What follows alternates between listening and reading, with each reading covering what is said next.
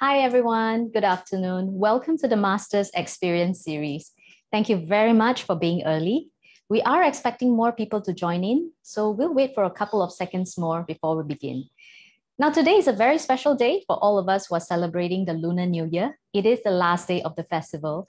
So on behalf of everyone here at HeadHunt, we would like to wish you a happy and harmonious Yuan Xiao Jie. With that, we will begin our session. Welcome to the Masters Experience series brought to you by HeadHunt in partnership with Yong Pung School of Law, SMU. My name's Tammy. Broadcasting live, we have with us Ivan, who will be opening the session and giving us an overview on SMU. Thereafter, we will have Professor Zhang Wei, who will share on the topic of blockchain and governance. Now, before I hand over the time to Ivan, please note that there is a Q&A function at the bottom of your screen. Please feel free to type in your questions at any time during the presentation. Please also note that we will be conducting our feedback poll at the end of the session. So without further ado, I'll now pass the time to Ivan. Ivan, over to you, please. Thank you, Tammy. Allow me to share my screen.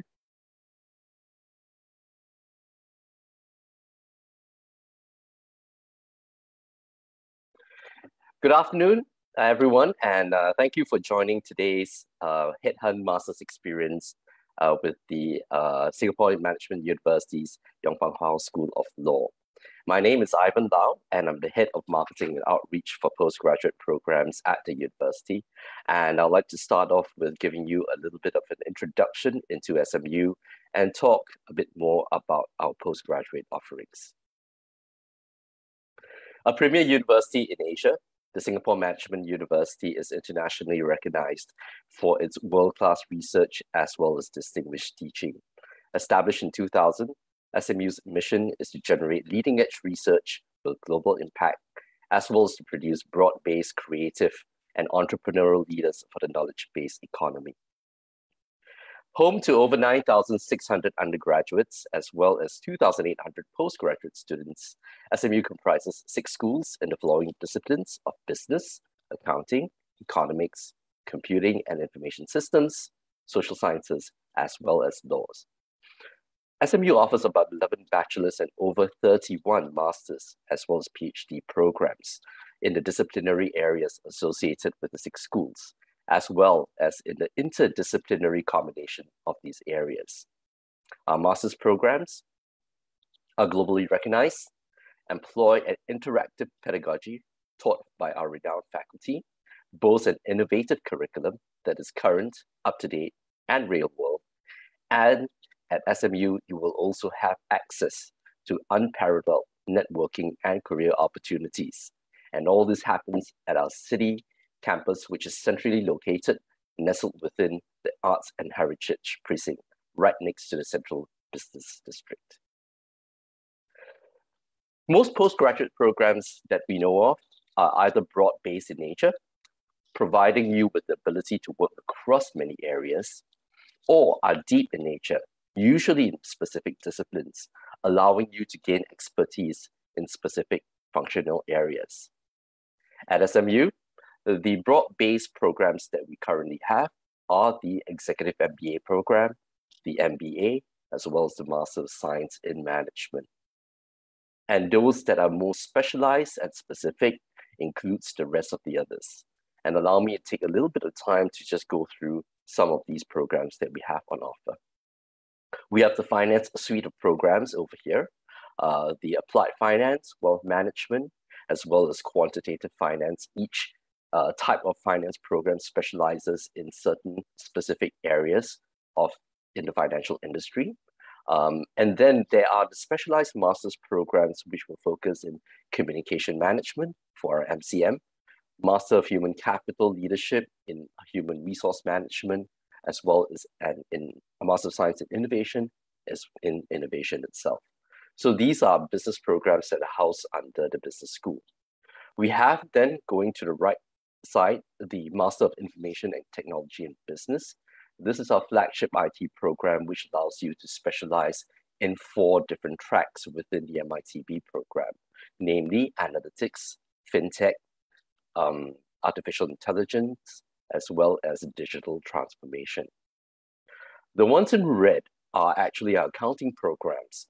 We have both the Master of Professional Accounting and the Master of Science in Accounting Data Analytics. The former would actually be for someone who wants to obtain a professional qualification in accounting, but otherwise does not have the background to do so. The Master of Science in Accounting Data Analytics is more suited for professionals already in the industry who want to be able to leverage on data analytics in the domain. And next, we have the Master of Science in Economics, as well as Master of Science in Financial Economics programs, which actually focuses obviously in the field of economics. And these offers use multiple tracks to choose from as well. And last but not least, today, we'll be focusing on our Juris Doctor program and our Master of Laws. So that will be covered later on in the information session. Another way of actually looking at the program would be whether the programs are pre-experience or post-experience. And that's what this means is those on the left-hand side on the pre-experience programs accept candidates who have little or less than 2 years of working experience to enter and enroll into the program.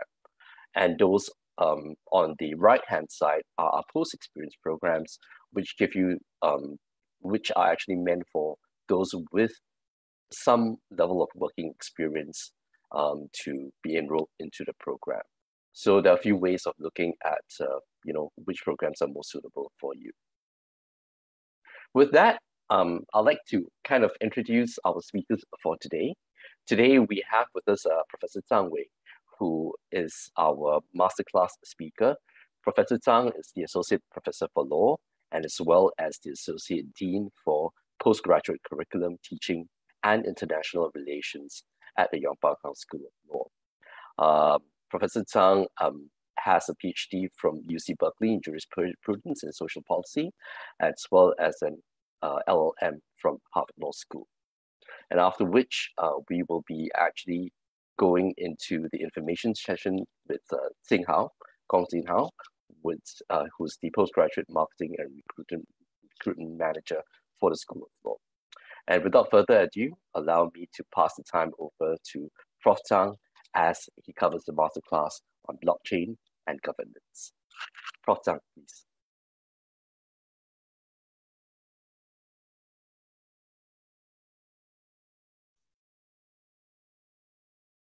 Thank you, Ivan. Can you hear me? Can everyone hear me? Very clear. Thank you. Okay, good. Thank you very much, Ivan, for this introduction. And let me just start by sharing my slides here. So as you can see, my name is Zhang Wei. I am a faculty at the Yong Pung School of Law at SMU. So today I'm going to share with you some of I think the general, more likely a general framework of the course. One course I started to teach actually from last year. It's a new course. The title of the course is called the Blockchain and Governance. So I don't know how many of you here may have heard about a course with the same or somehow similar title. If you do, maybe you can just type in the chat box. Let me know, have you heard about similar courses elsewhere? I mean, this is, as you can see, a course, the title of the course shows, with an N in between, it is pretty much a cross-disciplinary, interdisciplinary course. As Ivan just shared with you, actually the interdisciplinary education, especially at the postgraduate level, is kind of a focus or also a kind of, I would say, distinctive, feature of SMU's PG education. So here it is one example of that type of cross-disciplinary education available at SMU. So the blockchain, of course, is, I think, by now, most people should be familiar with what a blockchain is. It stands for a new type of technology, decentralized ledger system or whatever. I mean, maybe you heard about this. It's, as I said, basically a technological issue. Whereas governance certainly has, legal aspects. This is why, I think one of the typical courses taught at law school is called corporate governance. right? Because governance relies on law. There's no question about it.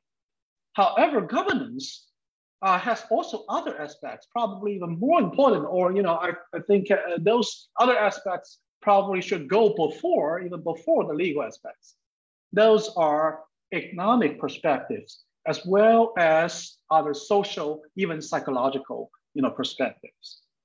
So in this course, basically what we want to do is to put together the technological aspects of blockchain with certain, social, economic, as well as legal aspects to understand more profoundly what exactly the blockchain technology will bring us to, what might be the potentials of this technology, and what might be something we are actually overestimating about this new technology.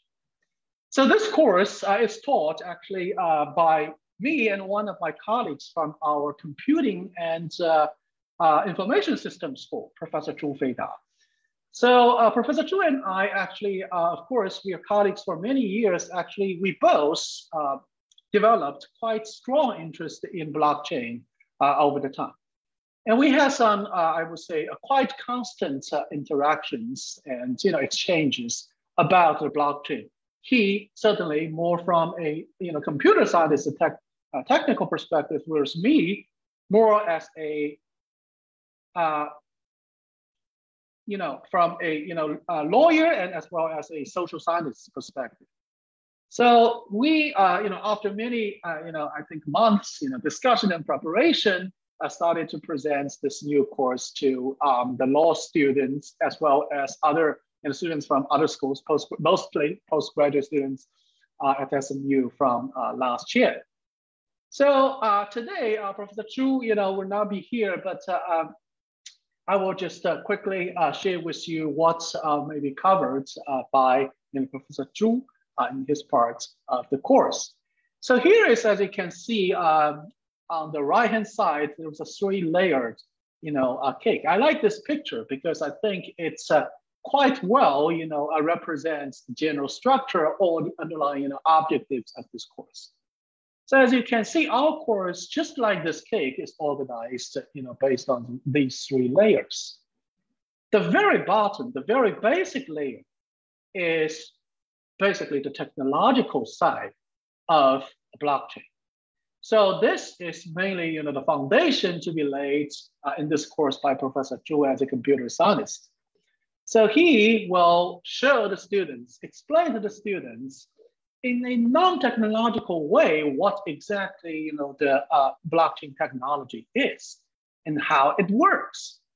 So I think this is a crucial precondition for us to talk about other things relating to the blockchain. If you don't know what exactly it is, what kind of technology is supporting this blockchain and how various functions is achievable through the technology, of course, it will be I think quite groundless to consider the social economic aspects of blockchain, as well as talking about the legal regulatory aspects of blockchain.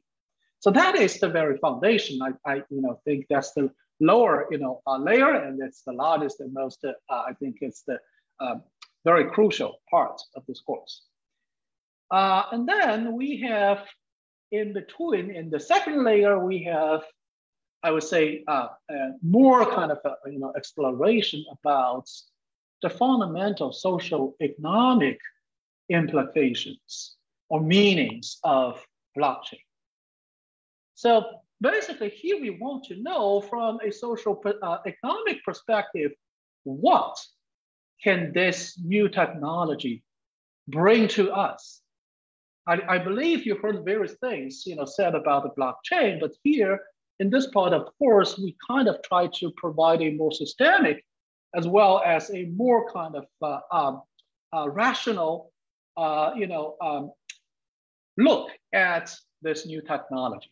So here we want to answer a central question, that is, how may this new technology of blockchain change our world? What might be possible? What probably is not possible?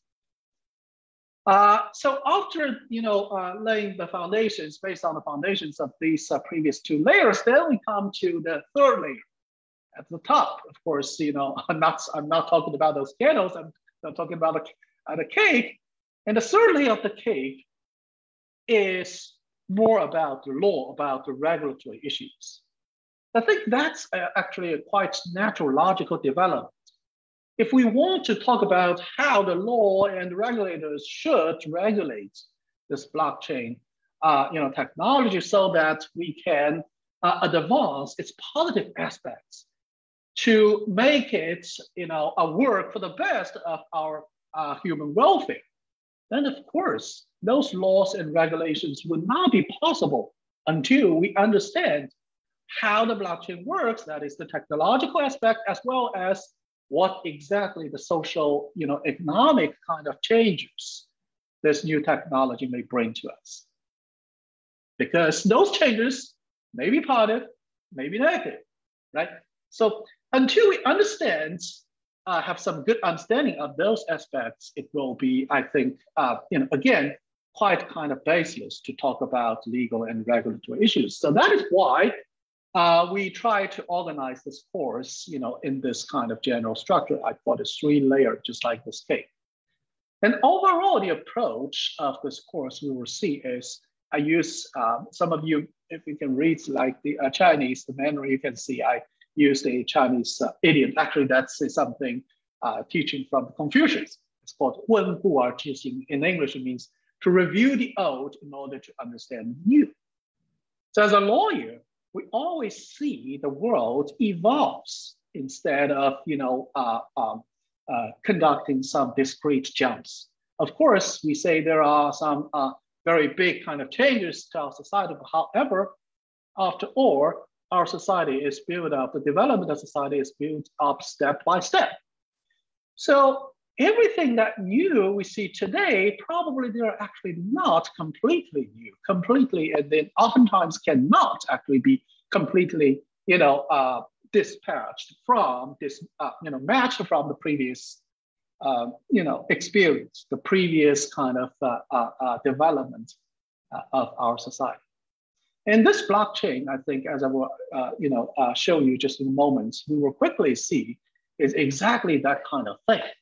The blockchain technology, not only from the technological perspective, is built on many previous technologies, and that part probably I will not refer to today. It basically, is what Professor Zhu will contribute to this course. But I will show you the issues the blockchain wants to tackle, wants to deal with, actually, are many of those are traditional issues.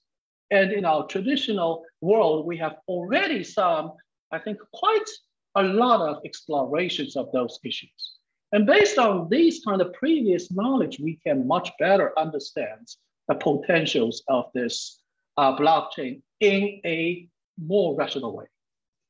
So next, I will sort of give you the more general framework of this course. Of course, I'm talking about more, about the social, economic, as well as the legal perspectives. So in this part of the course, we'll cover basically 5 big topics. The first topic I'm going to cover is about economic foundation of the blockchain trust. So I guess many of you here may be aware of the fact that when we are talking about the blockchain, fundamentally, it brings to us a new type of trust. Or maybe you heard about, more specifically, it's called the decentralized trust. So in order to understand what kind of trust mechanism it builds, by the blockchain and brings to us, we need to go back a little bit to understand overall in our social, in our human society, how we can create trust, how we can trust each other, how we can trust especially the strangers. So here I will, go through the various forms of trust that has been, developed in the human history. And I divide these different, forms of trust into mainly 3 different categories, as you can see here, the informal, the semi-formal, as well as the formal sources of trust. And I will also show you, the students, that actually these various forms of trust, they are oftentimes in the competitive, status, which against each other, right? So they compete for, the different sources of trust compete against each other to provide, the trust into our society and make our society, function. Especially, we'll pick out one a particular source of, trust, that is the government, the trust built on the government trust. We'll see how unique this type of trust is, within all these various sources of trust.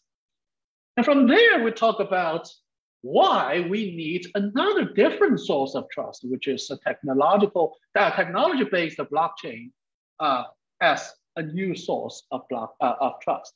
So here we talk about how the blockchain can provide us trust. Essentially, it is, as we will see, it is as a semi-formal source of trust. And it enables decentralization.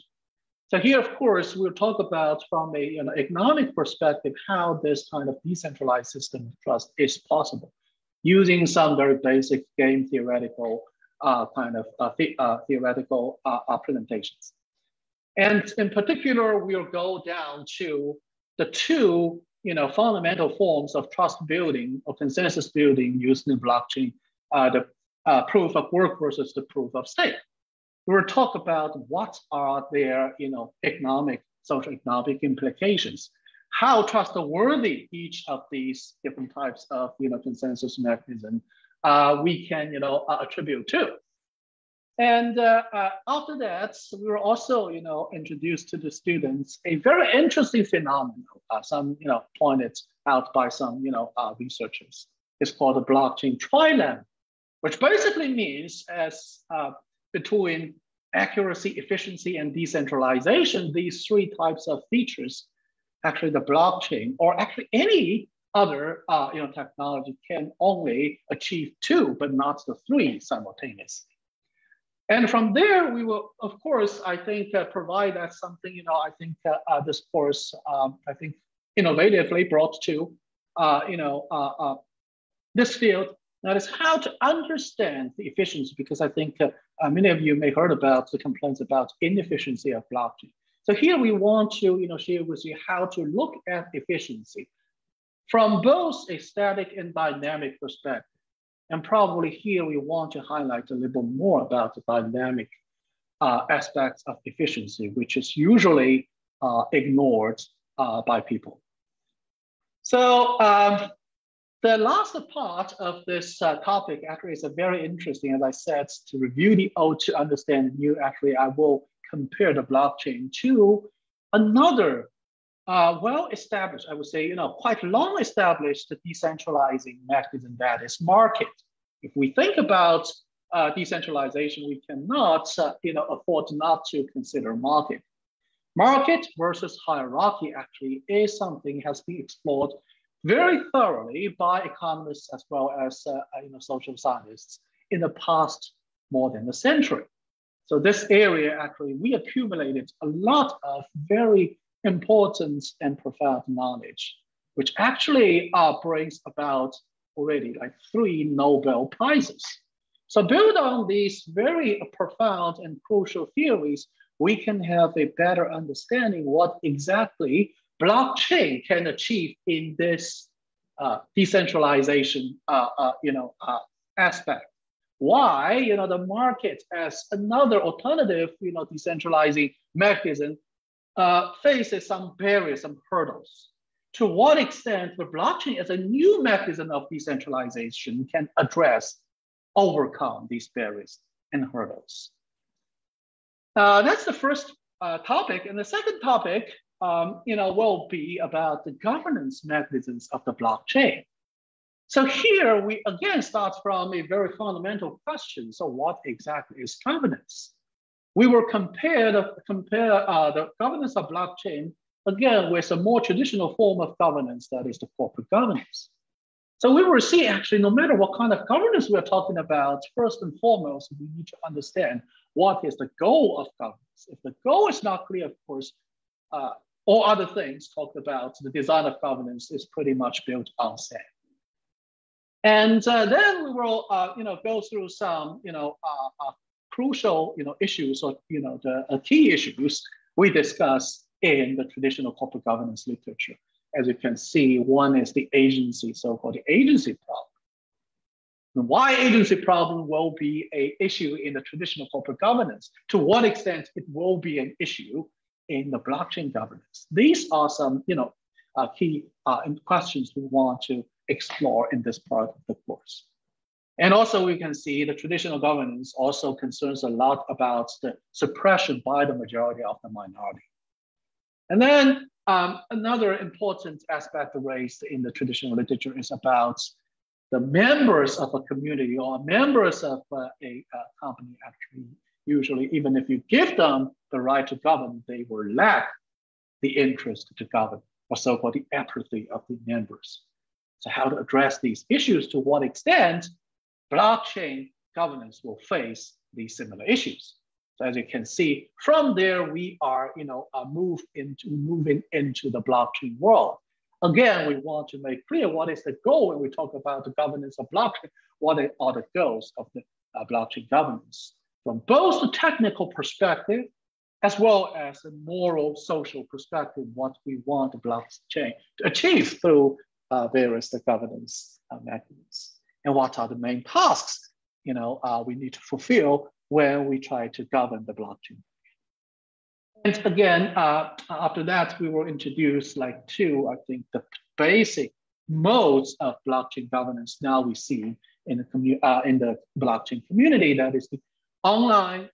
You see it's more like based on the algorithms, based on the coding, based on the so-called the governance tokens, these kind of automated governance system versus a more like traditional human-based, human relation-based kind of governance mechanism, the offline, governance. And in particular, we will introduce a few very interesting, examples about these various mechanisms, governance mechanisms. For instance, we'll look at the several forks, especially the latest, the London fork of the Ethereum. So we want to know how the governance, happened and, what are those kind of things happened during this decision-making process, and what might be the issues, the problems. And based on these, I think, in reflection and introduction, we try to tackle several main issues in this blockchain governance regarding this blockchain governance topic. One thing is we need to, after looking into more details of the blockchain community, we want to understand to what extent the blockchain is indeed, from the governance perspective, a decentralized system. So in this regard, we will introduce in particular two very interesting case studies about the things has happened to Bitcoin, the blockchain of the Bitcoin. And so we try to, through these kind of, case studies, we try to answer, as you can see, a few, very interesting questions. Who, if there's any, in the blockchain governance world is the agent? Who do they, represent? And is there also a similar concern about minority suppression in the blockchain world?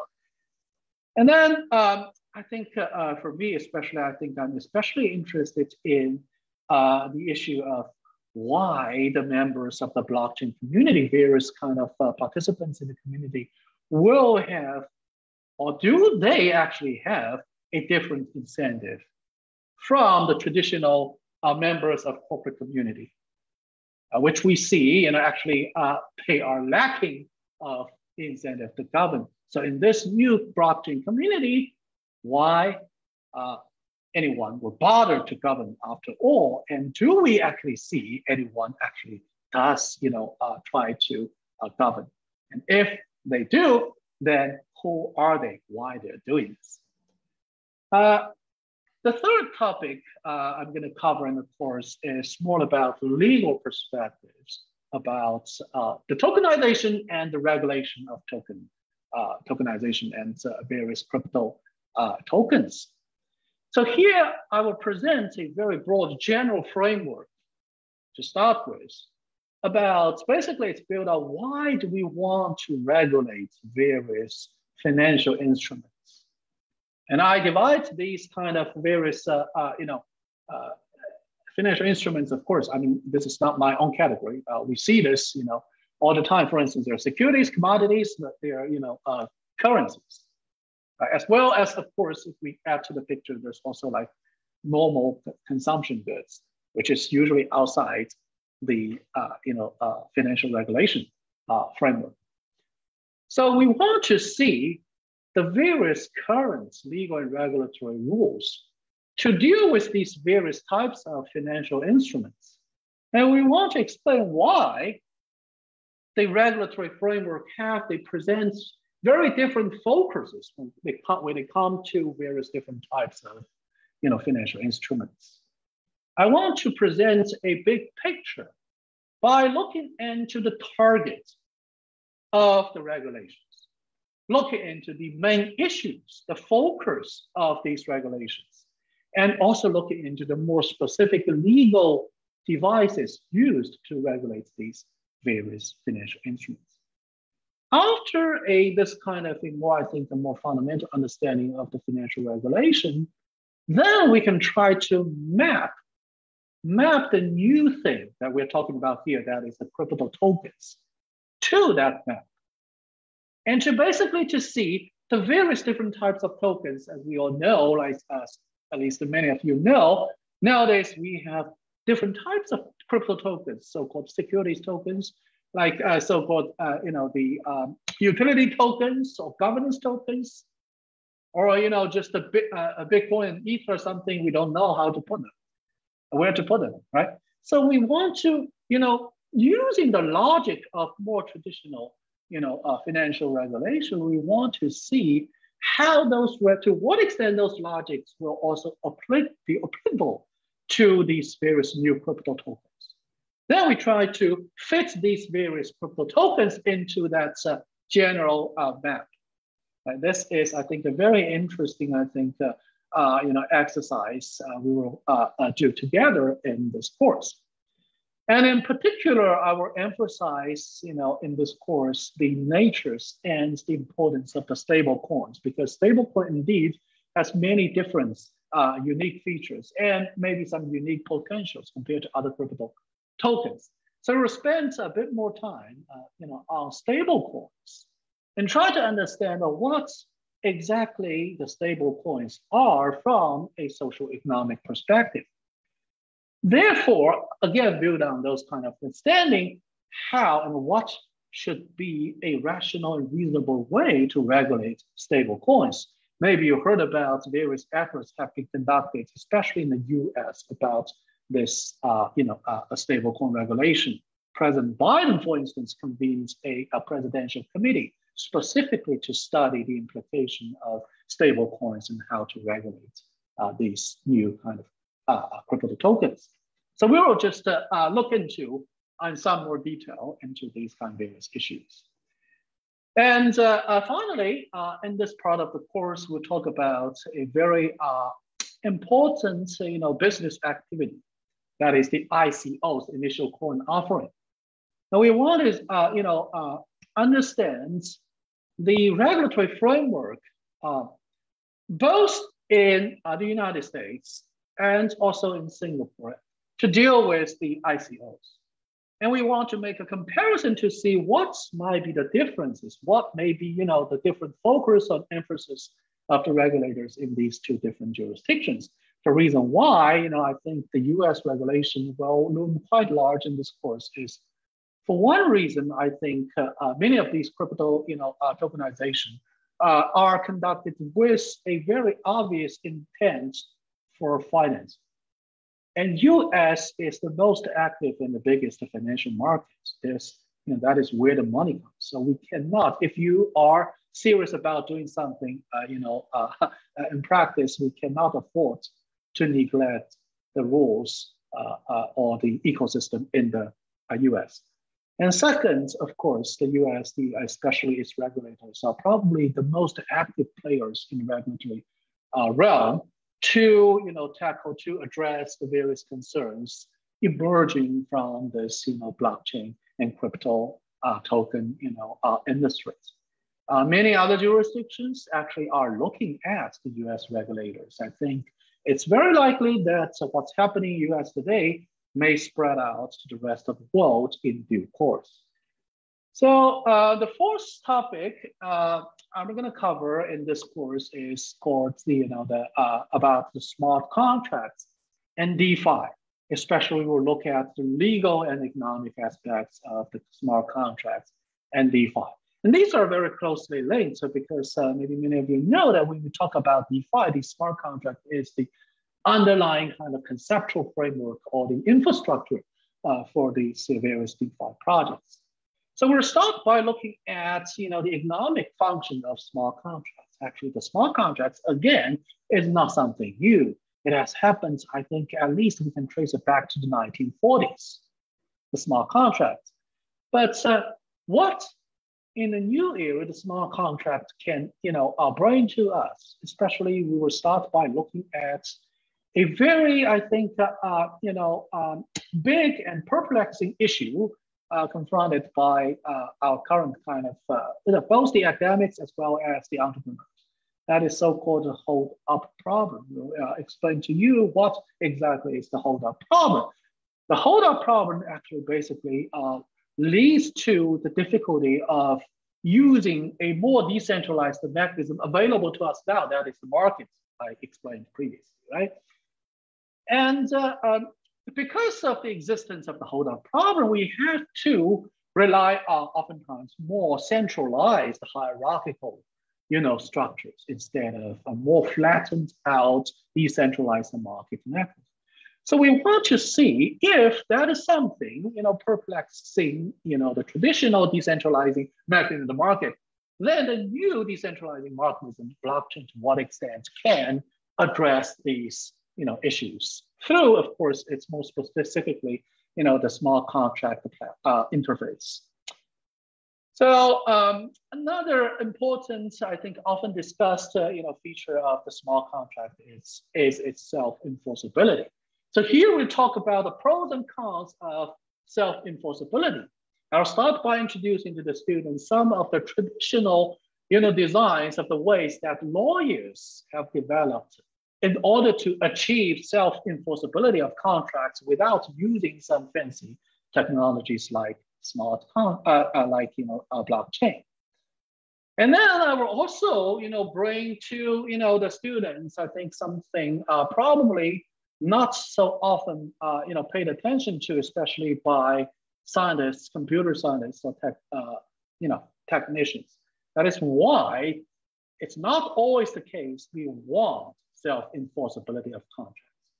So I will show you from serious kind of examples why lawyers will deliberately put in some, breaks in the contracts to prevent self-enforceability. So basically, those are the cons of the self-enforceability. And we will also discuss, beyond that, that might be some other, limitations in the smart contracts, including both technological and social economic issues. And from there, we look at a particular type of, smart contract projects, the so-called I think now very hot DeFi, projects. So we'll talk about, look at, what's the DeFi, the projects they're doing, and compare their roles with, more traditional roles played by the financial intermediaries, the various financial intermediaries in our, traditional financial market. As you can see, the brokers, dealers, investment providers, to what extent their roles are replaced by the DeFi projects, and to what extent DeFi actually can add additional kind of functions to the traditional financial intermediaries. And then, based on that kind of understanding, we're looking at how to regulate DeFi, or is it feasible or desirable to regulate various DeFi projects as what we are doing now to the various financial intermediaries. To what extent those DeFi projects will bring us the same risks as those traditional financial intermediaries. Therefore, the the current regulation should be applicable and to what extent there are some new risks generated by the DeFi projects, which we are not so far haven't encountered in our financial intermediary market. Right? So then probably there the new rules should be developed. Finally, this is another, I think, interesting and important point. So the DeFi itself involves the governance issues. We talked about more generally the blockchain governance issues, and here we will take a more specific look at the governance issues in the DeFi. And in particular, I will just explain, I call it the puzzle of the governance tokens, what exactly those governance tokens are doing. So what is the ultimate incentive, generated by the governance tokens, especially in a DeFi setting. And last but not least for this part, so we'll talk about another very new and very hot kind of area, that is the non-fungible tokens. They are also actually, based on the smart contract interface. So we in particular want to take a little bit deeper dive into the economics of non-fungible tokens. We want to see what exactly the NFT can achieve. And also we want to understand the NFT from a more traditional legal perspective, especially from the property law perspective. So what exactly, the NFT, is related to the traditional, property law system, in the current legal system.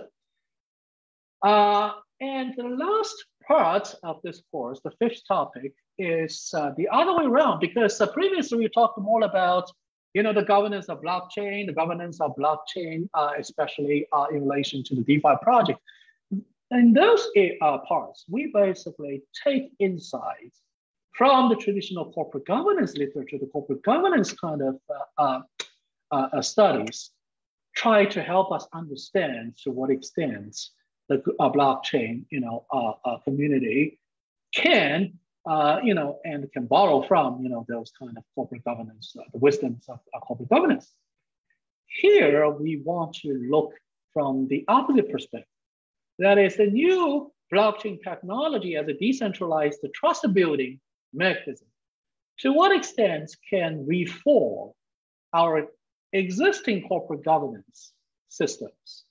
To what extent it can help us overcome some of the very sometimes thorny issues we are facing now in the corporate governance world. In particular, we'll look at two corporate governance mechanisms. One is basically about the shareholder voting.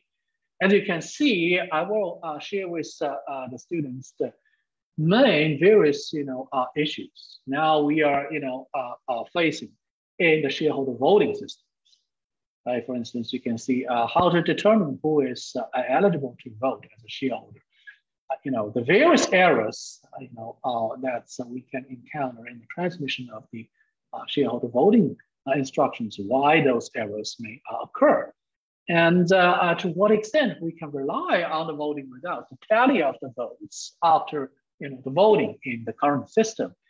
And also why sometimes very interestingly and oddly, actually, there are more votes than the shareholders, the overvoting issues.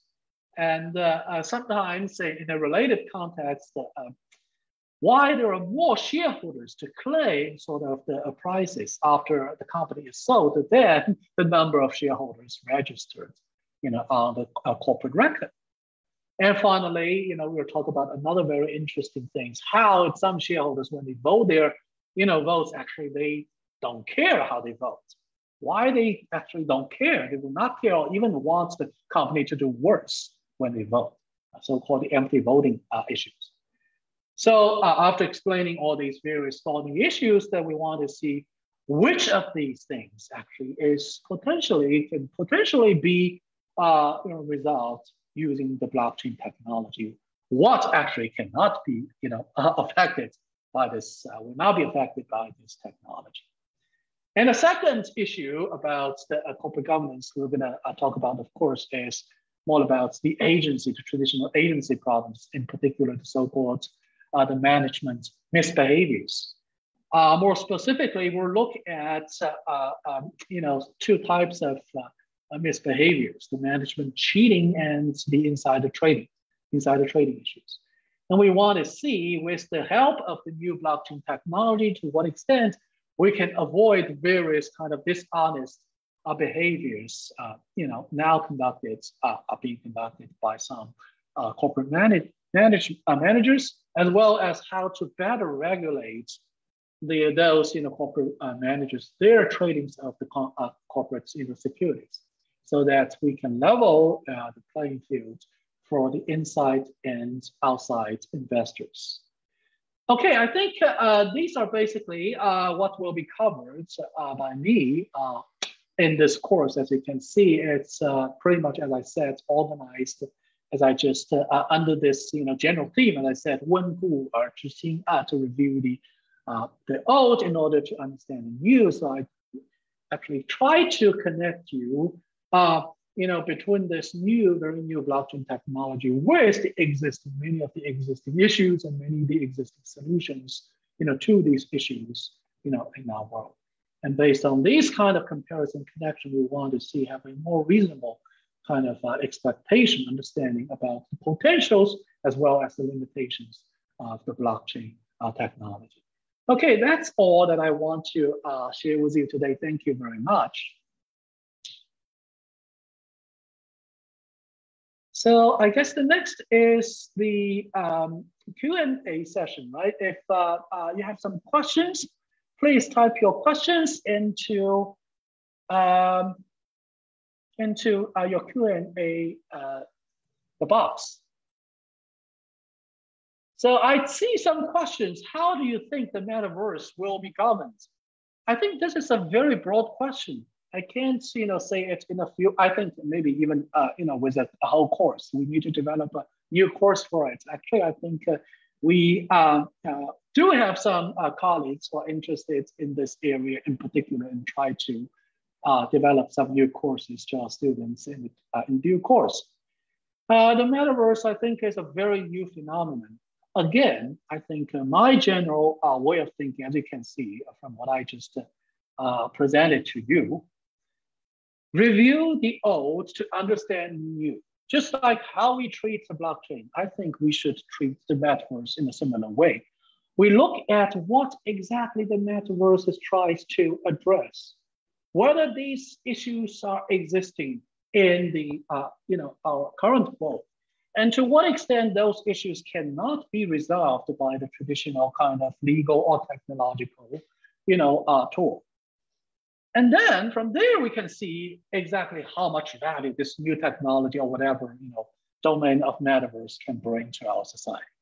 So I think instead of answering your question, the more specific, what kind of rules we should develop, again, I think it is a very reasonable way to look at metaverse, just like how we look at treats the blockchain, using that 3-layer kind of scheme work. Go to the very bottom, look at the technology, understand technology, then look at what exactly is the social economic implications of this metaverse. And based on these 2 layers, then we can start to talk about the regulatory and legal issues. Okay, so the second question, how close are we to CBRC? You mean the CBDC tokens, right? Will this be a new currency? I mean, the CBDC, we can think of it as, the government issued crypto tokens, right, basically. So I think this is a very interesting question. I do have some, I don't think I have much coverage about the CBDC in this course, but I do have some, both Professor Zhu and me have some, thought about this. I think the CBDC actually can be quite promising to promote the small contracts. Of course, I'm talking about the blockchain technology-based small contracts, which can probably very significantly advance the welfare of our society. But it may be achieved in a counterintuitive way. I think this is something I personally, I have a view of. So many people will say the blockchain is pretty much built on a decentralized ideology of concept. But CBDC is right to the opposite. It's the centralized kind of infrastructure, right? But I think decentralized mechanisms probably cannot be completely divorced from more centralized kind of infrastructure. If this decentralized mechanism really wants to function smoothly and achieve its best potential, a very simple example will be the market. I would say it will be weird and odd to say the market can be divorced from fiat currencies. The fiat currency is a type of course, infrastructure completely, created and monitored by the centralized government. Right? So I think nobody will claim that because we want to achieve the best potential of a decentralized mechanism of market, we should do away with, the fiat currency. The same thing can be said in the blockchain world. So in a word, what I see about this CBDC is pretty much what the fiat currency is doing currently, for a decentralized market, mechanism. Okay. So next question, DAOs are becoming part of the DeFi area. Would you see the proposition of merging of traditional corporate governance and DAOs decentralized governance? So I think, again, I mentioned, I will talk about DAO in the course as well. But I think the fundamental point is still this. So no matter it's decentralized or, centralized governance, we want to address some very, fundamental issues. Is there an agent in this system? If there is an agent, no matter how you frame the system, DAO or whatever, we need to be concerned about the misbehavior of agents. So that's the number one question. Number two, is there likely a majority versus minority scenario? If there is, again, we cannot afford not to consider how to protect the minority from the majority. Third, we need to consider where exactly those kind of governance incentives come from. Especially this issue is especially important in a decentralized system or any community which claims to be decentralized, because of the very traditional, issue raised, started by economists for many, many years, so-called the collective action issues, right? So we want to understand these specific issues in relation to, we understand these things, we have some understanding about these things in the traditional corporate governance world. Then we want to look at the DAO world, the decentralized world. To what extent these issues are still issues. If they still are, of course, we still need to tackle them. If they are not, of course, that's good. Then probably we don't need to, use the similar rules as we do to the corporate governance. Right, so, and then what's the next? I understand token governance such as in DAO are meant to corporate equity and address issues based on traditional corporate such as the agent. Do you see existing regulations governing such governance issues will be similar made for token governance, for example, fiduciary duties? So this is a very interesting question. Actually, I cover it in particular, we'll cover it in particular in my course. So this starts from the question, do we have a fiduciary in this blockchain world? I think this question probably cannot be answered in abstract. It needs to be, answered in relation to each and every particular blockchain project, to see to what extent there may be somebody actually serving as the agent. If there's an agent from there, maybe we'll see the fiduciary issues coming up. However, if it's indeed for some projects, as I would say, for some projects, I do see a completely decentralized infrastructures, or more likely to be close to a completely decentralized infrastructure. In that kind of context, it will be weird to talk about fiduciary duties in the first place if you don't have a fiduciary to start with. What's the next? Is anonymity an essential part of the decentralized currency? How possible? Actually, this is not. The quick answer is not. And the blockchain itself is not anonymous. I mean, some recent events pretty well illustrate this issue. Maybe the US FBI recovered, I think, billions of dollars worth of Bitcoins I think stolen many years, right, from some those kind of blockchain projects. And that exactly shows us actually, if it's completely anonymous, it's impossible for the FBI to do that. Actually, blockchain, the Bitcoin, at least I'm talking about blockchain, the Bitcoin blockchain actually providing better kind of traceability. So it's, again, sometimes we have some misunderstandings about how these things, of course, this involves more technical issues. I think Professor Chu, my colleague, will spend more time explaining these technical aspects. So what's next? The blockchain basically in more on decentralized ledger can we push more traditional organization about the blockchain or rather change their mode of structure? There might be some typos here, so I understand your question as do we need to, to what extent reform the blockchain, governance of the traditional organizations by pushing them to use, the blockchain technology. This is actually something I touched on in the last part of this course.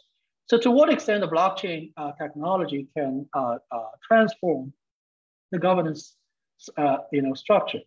Of course, I think here there are two different types of basically, I think somebody asked the question about DAO.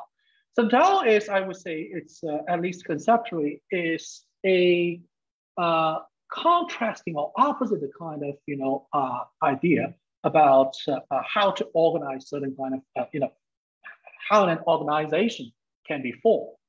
So of course, currently we have more centralized hierarchical structures. That is the corporations, traditional corporations. Then we have new type of organizations that is that. Again, as I said, we need to, before say they are actually in contrast to each other, we need to have a deeper look into DAO, what exactly it is and how they are. I think DAOs are all different. Again, we cannot answer this question in abstract. But whether the traditional corporate will be transformed to a more like decentralized like DAO structure, this again I think is pretty much based on the competition. From the very beginning of this course, I talked about the competition of the various sources of trust. And if we do have these two opposite type of organizations, centralized versus decentralized, again I think competition probably will determine who ultimately will carry the day. I think probably there will be some equilibrium in between, neither this completely this side or the other side, but there will be some mixture and they will affect each other. This I think is a very interesting question. But as I said, to answer that question in a more meaningful, sensible way, we need to have a deeper look at what the DAO is, what it can achieve currently. That actually, I think, based on will require many kind of empirical works. I think for good or for worse, the blockchain has some more, kind of transparency to some extent, and hopefully that will facilitate that kind of very important research. Do you foresee Bitcoin or other crypto becoming mainstream currency alongside the fiat in the near future?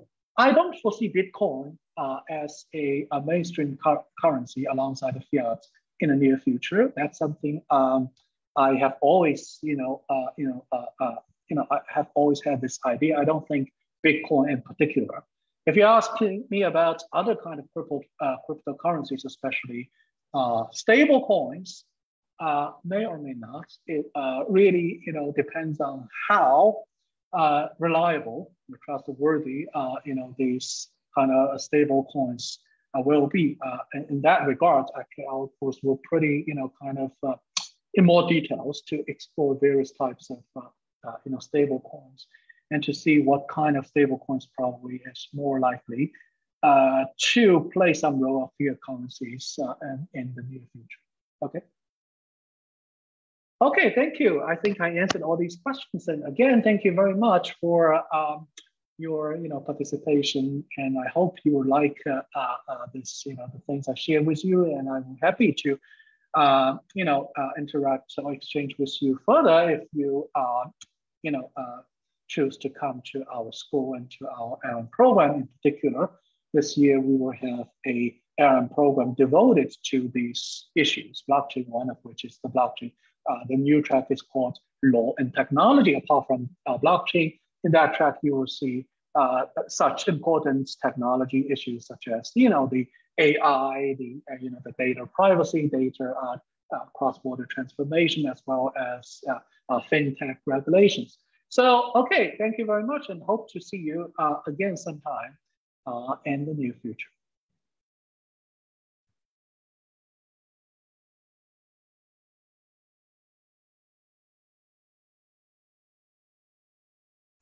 Okay, thank you, Prof. Can you see my screen or hear me voice? Yes. Okay. Thank you, everyone. Thank you, Prof. Zhang's master class. I think it's very interesting because I'm so happy to see some students ask questions about metaverse and the digital currency. I should say the master class is very similar to our real class, and you can talk about or discuss the latest cases or issues with our professors. So you can feel our SMU class is different from other schools. It's a seminar style, and you can discuss anything with our professors, and it's not just a teaching or listening. It's just like an interactive environment. So next part is the information section about Yong Pung High School Law postgraduate programs is about GD and the Masters in Laws. So at the beginning, introduce myself. My name is Gong Jinhao. You can call me Aaron. I'm the marketing and recruitment manager in SMU Yong Pung High School Law. So today I will basically introduce our school, our GD and the LLM program. Then the most important is the application process. So if you have any questions, you can tap your questions in the QA session, or you can send us email at the end of the event. Okay. So when we talk about SMU Yong Pung High School Law, I think 4 advantages will be beneficial to your future SMU life. First is a city campus. I guess most of you are local students, so you will be very familiar with SMU campus. It's located in the center of Singapore, very near to the heart of business, finance, and law industry. I think it's very important for our law students. Obviously, it will save your time and provide more opportunities for work and your social life. The second one is international faculty. About half of our faculties are from US and UK famous law schools such as Harvard, Stanford, Cambridge. It means you can touch cutting-edge law-related issues around the world.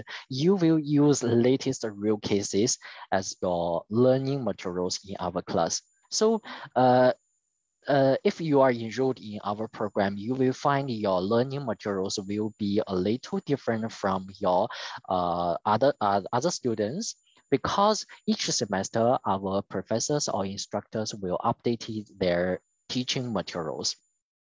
The third point is leading resources. We have several leading research centers in Yong Pung High School Law, and we have new teaching facilities, teaching buildings. It's very modern facilities. If possible, you may conduct projects with our faculties to enhance your practical experience. Finally, the leading approach. I think SMU class is very small. In a seminar style, maybe just 30 to 45 students in each class. So it will guarantee you an interactive environment, and your classmates with diversity background will open your mind at the same time. Actually, following the faster developing world, our programs do not only tell you the law stories, it's interdisciplinary. So that means you will be able to know how to contact law and other industry together in the future. So let's talk about our GD and the LLM program. Our GD program is not a master degree, not a PhD degree. It's just a basic law degree. So it's a 3-year full-time postgraduate program. Our GD class is on exclusive basis. You don't need to sit together with other LLB students. Your classmates are only GD candidates. I think this point is very different from other universities. So if your final GPA is 3 or more than 3 at the time of graduation, congratulations, you are eligible to sit for the Singapore bar exam. Most important, after 3 years training, you not only get knowledge of law, but also forge the critical thinking, professional judgments, and improve your presentation skills.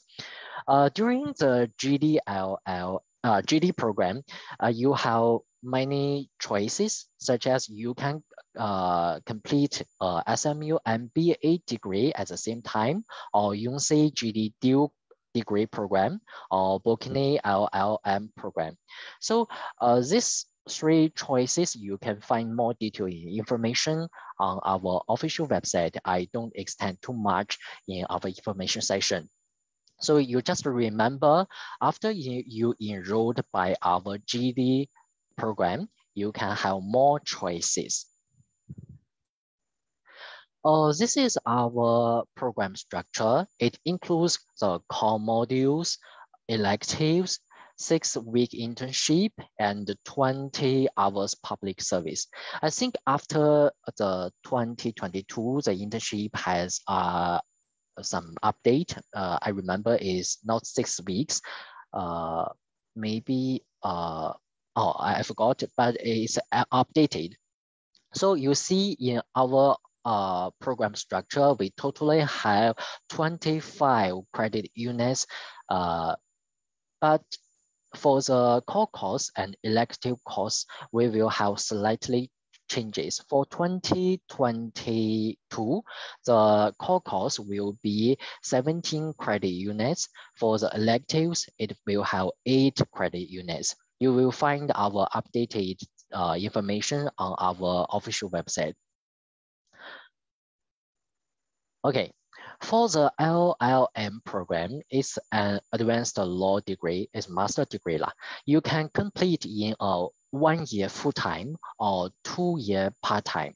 But let me make more classification about the difference between full-time and part-time. I think our part-time is a little different from your imagination. For example, if you are enrolled by LLM in August 2022 and you choose full-time, then you will complete all required courses by April 2023 in 2 semesters. Each semester, you will have 4 courses. If you choose part-time, you will first complete term 1 and term 2 by April 2023. Then start your term 3 and 4 from August 2023 to April 2024. But most of our part-time courses are arranged in the daytime. We have almost no evening classes. It will depend on our instructors. So it means if you are still working, you choose part-time, maybe you should ask for leave during your working time. So the LLM master degree doesn't qualify you for the admission to Singapore bar exam, doesn't like the GD program, but you can be a registered foreign lawyers, in-house lawyers, or working overseas. It's about your future career. Our LLM training will enhance your professional knowledge, critical thinking, and communication. I think is a common advantages for all SMU courses. For our LLM program, you have several choices. Currently have 3 tracks. The first one is judicial study. The judicial study is in partnership with Singapore Judicial College designed especially for sitting judges and the judicial aspirants.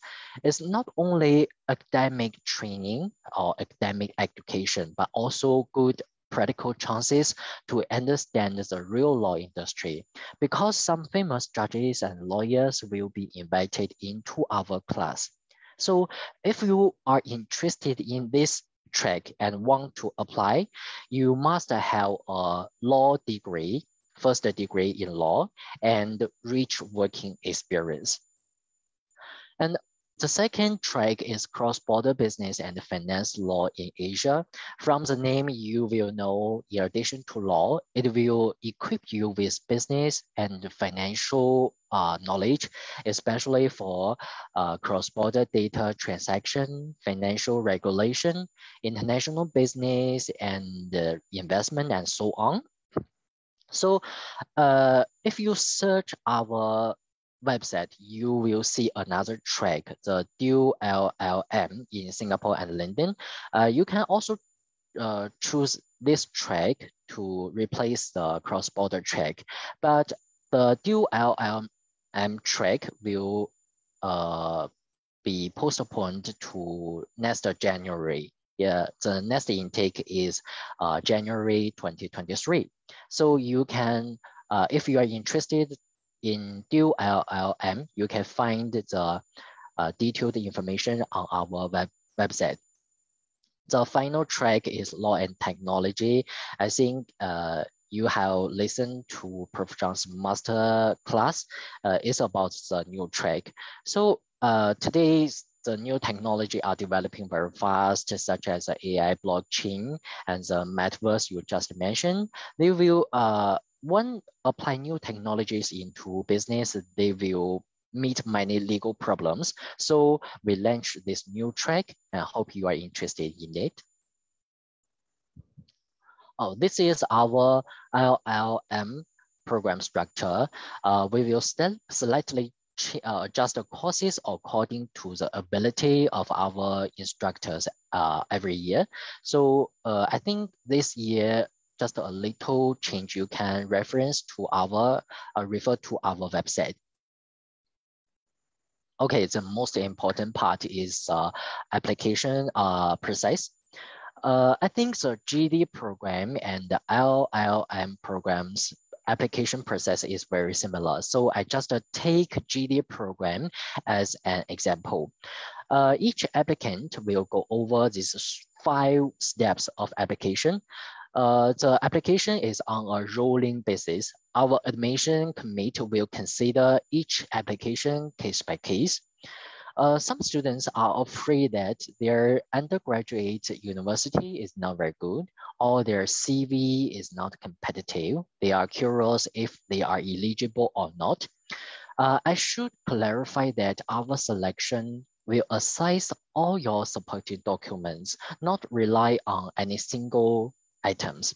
For example, maybe your one of your supporting documents is not so competitive. Don't worry, we will consider all of them as a whole. So we will not reject you by a single document. The first, you are eligible or not. For the GD program, doesn't require a law background, but if you are a law graduate, you should graduate for a civil law country or a non-gazetted common law university. If you, all applicants should get at least a second-class upper degree. I know some countries may not have the degree classification such as in China. Don't worry, you can indicate average scores, rankings, or something else to us, and we will help you to assess. If you have no second-class upper degree, but a rich working experience, don't hesitate to submit your application, because I think the rich working experience will be very helpful for your discussion during your class.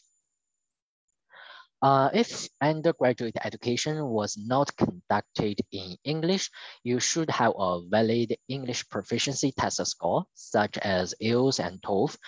In general, the score will be valid in 2 years from the test date. Then the online application. The online application for Yong Pung House School Law is very simple. It's just need some basic personal information. If I'm not wrong, just some ID information, on your names, genders, just like this. So except for this, no other supporting documents needs to be submitted here. Remember, you should pay your application fee, then we can push forward the application process.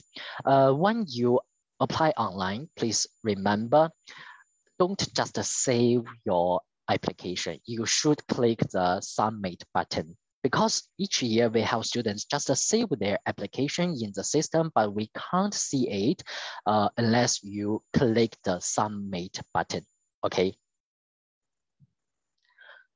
Then the supporting documents. I list all supporting documents here, and it should be English version. Please pay attention to recommendation forms. Some students just send us the recommendation letter, but okay, the letter is helpful and meaningful, but we are really need is a form. You can download the form from this link, from this link. I think the structure form will save you and your referees a lot of time. Then please place and label all supporting documents in a Google Drive and share the folder link with editor exercise to my colleagues. No need hard copies before you accept our offers. Please don't email supporting documents to us by email directly, because your supporting documents size is very large. It will go to the spam emails directly. If you have no access to Google, you can send us email first, then we will help you. Then the written test and the interview. All applicants should take the written test and the interview. About the written test, I should say we have no sample paper. You don't need the legal knowledge, is not required.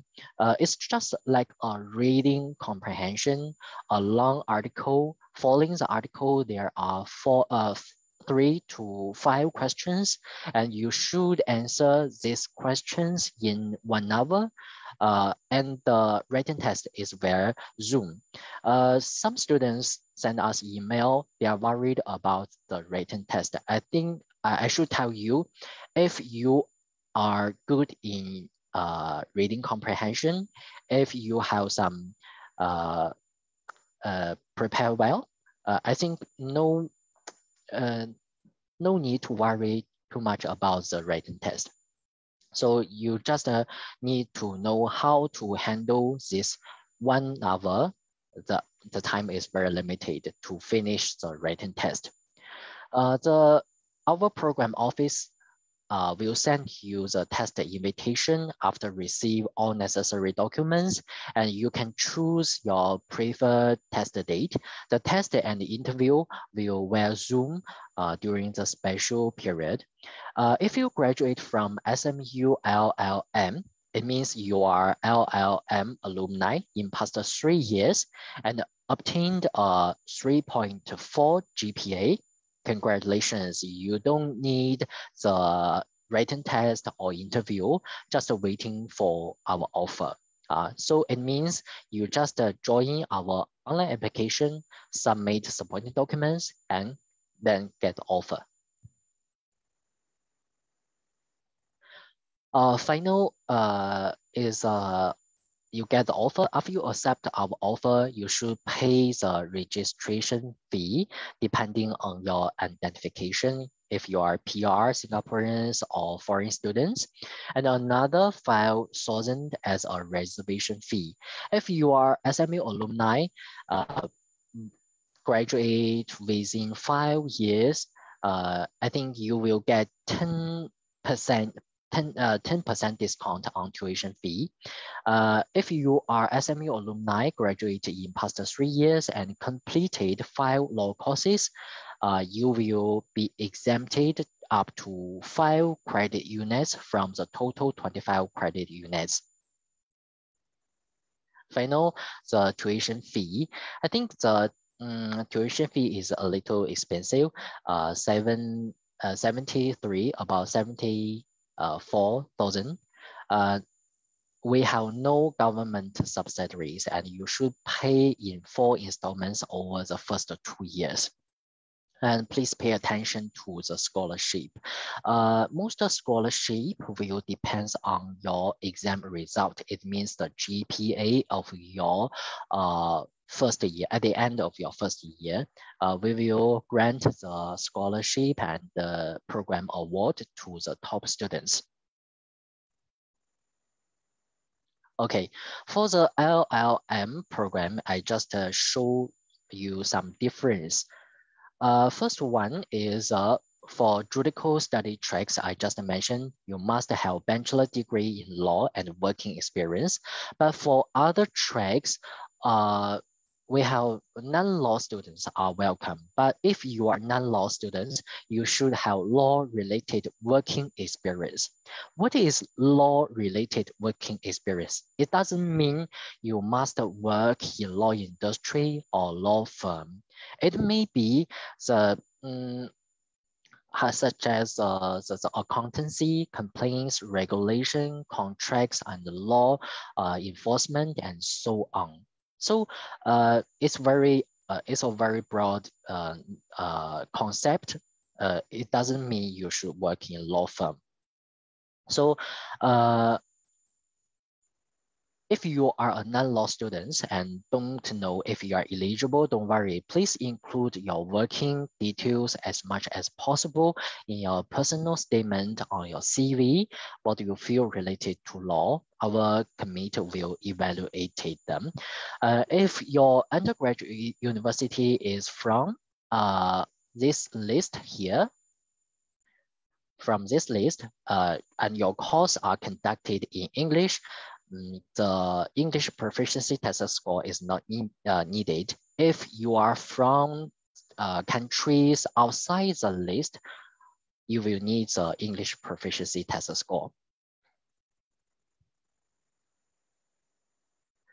Second, the supporting documents. For the LLM program, you can submit supporting documents by emails directly and mail the hard copies to our office. You can find our address from this link. This is different from GD program. GD program, you should share the Google folder, but for the LLM program, you just email us directly and mail the hard copies to our office. Then for the dual LLM program, you don't need to apply the program directly by SMU. You should submit your application to Queen Mary University of London directly. You can find their link in our website. When you are shortlisted by Queen Mary University of London, you can proceed to SMU application stage and should also join our online application and written test and interview. Then finally, the tuition fee, the same, we have no government subsidies. SMU alumni will have 10% discount, and you should pay the tuition fee in 2 installments over the first, it's wrong, not the first 1 year, the first year.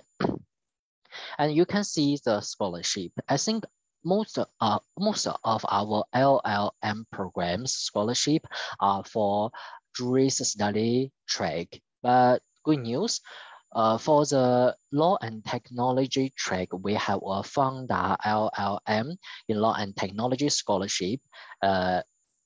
Is 20,000 Singapore dollar. You see, our tuition fee is just 37,000, and the scholarship will be very attractive. But the scholarship will depend on your final GPA. Okay, so this is all content for the information session today. I think you must have some more questions about our program or the application process. You can search our official website or send us email. I will reply to you very quickly. Maybe in 1 day or 2 days. Generally, we will reply to you in 1 day. So the final point I want to mention is our deadline. Because it's not February, the mid-February, the deadline for application for LLM program will be the early May, and the GD program deadline will be April 17. So if you haven't submit your application online, please submit as soon as possible. I guess some students haven't prepared all supporting documents. It doesn't need to wait, you prepare well. You can submit, for example, you didn't get your English proficiency test score right now, doesn't matter. You can submit other supporting documents first. Then you can send the other documents separately to our email. You can scan the QR code to search related information on our website. That's all. And do you have any questions?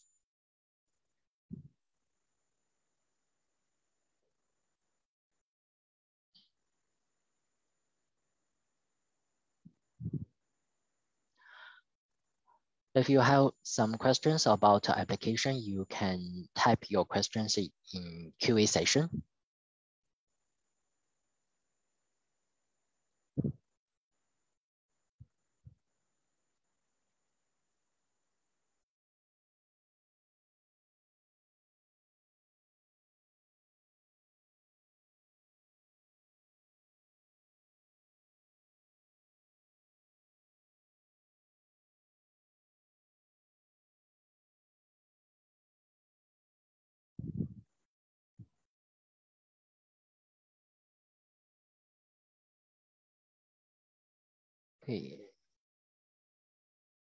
Okay. If you have more questions, you can send us email. And I think we have no questions right now, and I will hand over to Evan.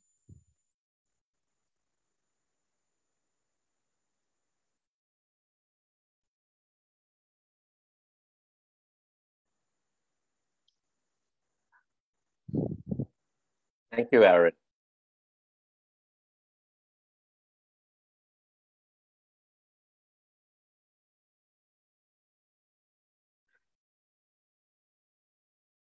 Thank you for the sessions, for the masterclass, as well as the information session on our Juris Doctor program, as well as our Master of Laws.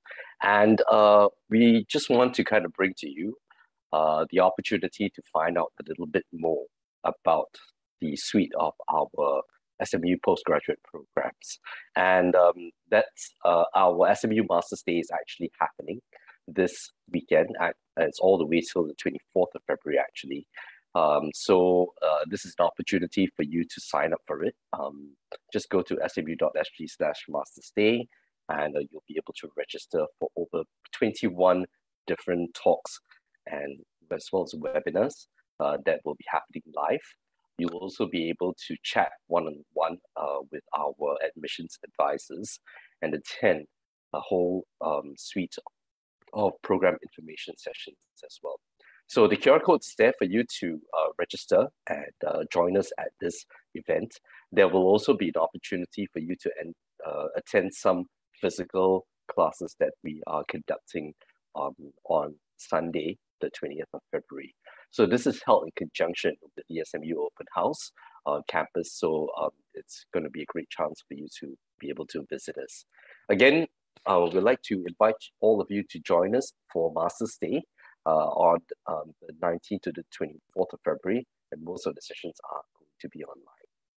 With that, I'd like to thank you for your time today, attending the session from the Yong Pung School of Law, listening to our master classes as well as our information sessions. And again, if there are any more queries or questions that you have, feel free to contact us. With that, I'd like to pass it back to Tabby. Thank you, Ivan, Aaron, and Prof Zhang for being with us today. I hope you've enjoyed today's session and we'll now invite you to participate in our feedback poll. Please give us your honest feedback so that we can further improve on our Master's Experience series. The feedback poll should be popping up on your screen, so please take a few moments to share with us your observations.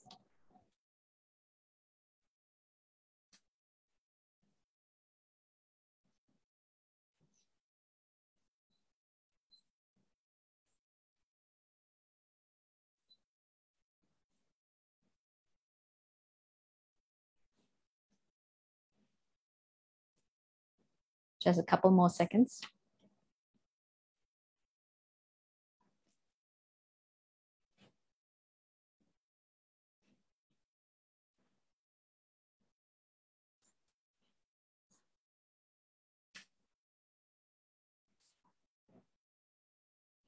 Thank you very much for your feedback and for joining us today. This Master's Experience series is proudly brought to you by HeadHunt in partnership with Yong Pung School of Law, SMU. Please join us this Friday, 18th of February, on the topic of Building a Native Android Application presented by Institute of Systems Science and US. Please sign up early on our website, postgrad.sg. With that, we will end today's session. We wish you a wonderful day ahead. See you on Friday. Bye.